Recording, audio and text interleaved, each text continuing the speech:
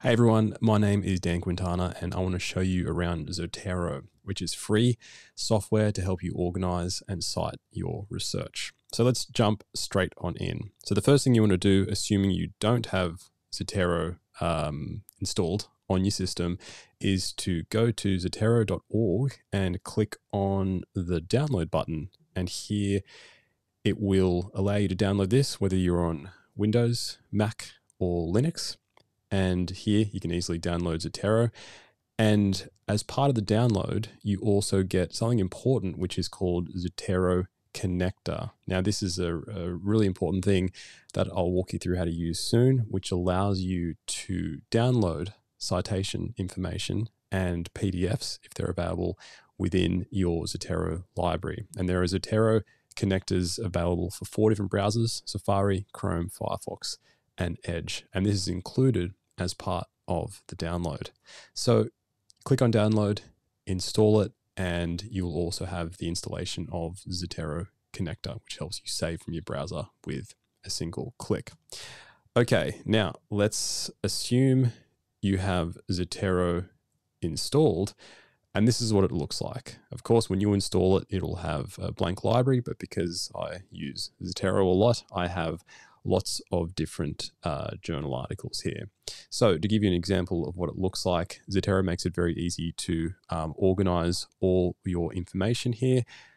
Using Zotero Connector, as part of that, it includes all the information, all the bibliographic information for journal articles, or for book chapters, or for books, or for whatever you're doing your research on.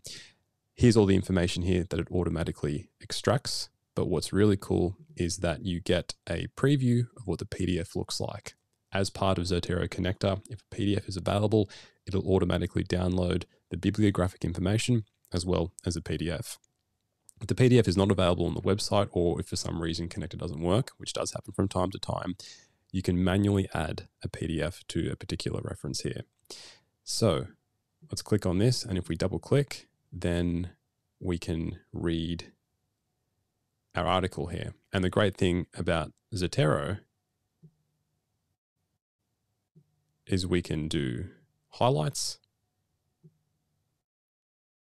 or we can do underlines if we like. It's very, very handy. Okay, so going back to our library, we can see all our articles here. Here's the reference, and if we want to click on the PDF, then we can double click here and have all our information, and we can make all of our notes on this as well. So now I'm going to show you how to import articles into Zotero. Now let's go back to our web browser, and then let's say we are writing an assignment or writing a paper on the link between digital media use and mental health in youth, which is quite a growing research field at the moment. So we have found this interesting paper here, and within your browser, you will find a button here. Within Safari, this is what this looks like. This button will look a little bit different depending on your web browser. Within Chrome, you'll see a little Z, and in different web browsers, you'll have to find where it is, but there'll automatically be something here. And here, if we hover here, it'll say save to Zotero. And if we click on that, Zotero will automatically extract all the bibliographic information from a website. And if available, it'll also extract a PDF. So let's click on this.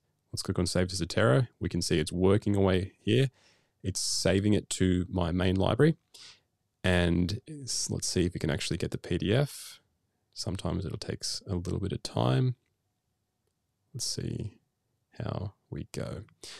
Okay, while we're waiting for that, let's switch across. Okay, this worked. We have our article. So here's all the bibliographic information, which is here. It got the authors. So normally, if you weren't doing this, you would have to manually extract this information. And if you're doing this for 1 or 2 papers, doesn't take too long. But if you're doing this for a number of papers, this takes a long time. This automates the process.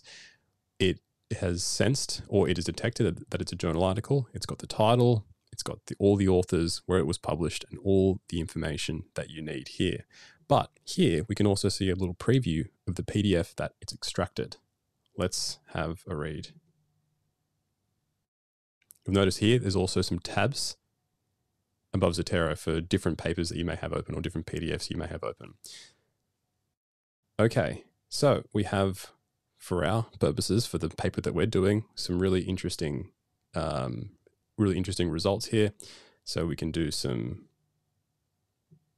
highlights, either underlines or highlights for our particular paper. Let's do it a second time. Go back to our library. Let's go back to our web browser. Here's another interesting paper for us. Okay. Again, click on your Save to Zotero button, wherever it is for your particular browser. This is for Safari. Click on this. We can see here, it's saving it to our library, and it's also found a PDF. Let's go back to Zotero.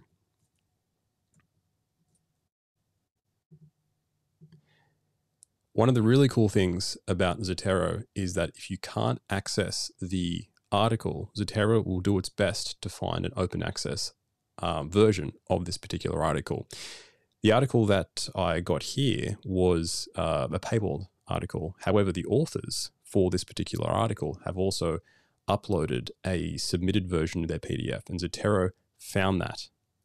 So we can read this article here, and this is a very nice way of getting around paywalls if you don't have access to this. This is exactly the same paper, just without the fancy journal formatting here. Really, really handy. Okay, let's do one more. Go back to Safari. We'll get this, this paper here. This is interesting for us. So assuming we've read it and this is relevant for our work, we'll click on that. It's seeing if we can get the article. If you can't get access, and if there's no open access version of the article, then you can go through your library access if you have access through a library, and you can get that article as well, and you can add that to your library. So let's go back to Zotero. Here we have the article here. Okay, so we have our 3 articles that we're going to use. Now let's see how we can include this within our article that we're writing. Okay, let's say we want to include some citations in this paper that we're writing, looking at the impact of digital media use on youth mental health. We have a first sentence here. I'm just using a template from Word. If you've downloaded Zotero, it'll automatically include a plugin for your word processor. So here we can see Zotero written up here. And if it's not there, restarting your word processor often helps. And then here you would click on Add Edit Citation. So we've clicked on this and we have a preference that comes up asking you which reference style that you want to use. That has a few default styles in here, although there are ways clicking on Manage Styles finds additional styles. But for our purposes, we're going to go with APA 7th edition. We click OK. So we've chosen that. And then this little menu bar pops up. And this is where we actually include the citation that we want to include. So what we can do is this actually shows you the open documents that you have. So like I said before, there are various tabs open. So if you're reading a few different PDFs, it shows it here. But if that doesn't come up, you can simply search by the paper title or by the names of the authors. So we want to include this particular paper here. This comes up, this one paper. Once this is ready, then we just press enter and this is included. Okay, so we have our first reference here.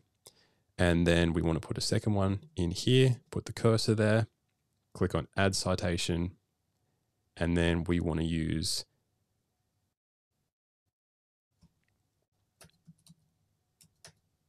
I'm going to search. There we go. We found it. We searched by author. We found the paper. Click Enter. That's there. We have these 2 citations here. And then once we actually go to creating a bibliography, we go down to that particular section and we click Add Edit Bibliography. There we go. Once we click on that, then we have our references there, or our bibliography made. So we have our in-text citation here, and our bibliography down here. And then once you add some more things, if you're adding more in-text citations, you simply click on refresh, and those things that are added, it'll automatically update your bibliography. So this is a much easier way than manually putting in your references.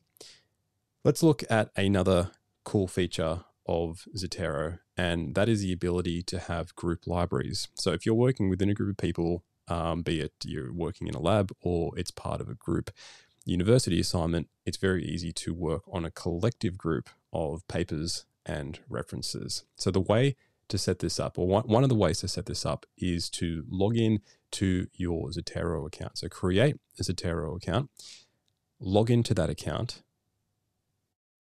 So we go here. I'm already logged in. If you weren't logged in, your login would go up here. Create that account, log in, go to your profile, and then go to this tab called Groups. And then I already have an existing group for my lab, but let's say we want to create a new group, and we're going to call it the name of our course, name of a course that we're in. We're going to do private membership if you want, which is fine, but there are different options for membership. Choose that and choose create group. We can save our settings here. Then let's go back to Zotero, and there's this button up the top right here, which refreshes Zotero. This is always syncing up with what you're doing between devices. A really cool feature of Zotero is if you're using Zotero on different computers or your smartphone or your tablet, then anything that you do across those devices will be synced up. You can also use Zotero within the browser as well. All those things are synced up. So we can force a sync here, and here we go. This has popped up. Our new group has popped up here. So say we are working on this group assignment, looking at digital media use and youth mental health. We can simply drag papers of interest into this library, and other people who are part of this group see these particular papers here. So you can have your own personal library for papers, but if you're working on a particular project with other people, you have a group there. If you want to add people, go to members settings, and then you would click on send more invitations, and you would use the Zotero names, Zotero usernames, or the email addresses. And doing that, so say you're working on a group assignment, then you can get the Zotero usernames of the people in your group, invite them, and then they will get access to this group simply by pressing refresh here. You can add PDFs. You can do all your notes here as well. There's also a way to add particular notes. So you might say interesting paper, and then that's all synced up. And that note comes up there. So this is a really good way for collaborating on group work. So yes, that is Zotero, which is really, really handy for organizing all your research and also for doing in-text citations and creating your bibliography. I hope that was useful for you.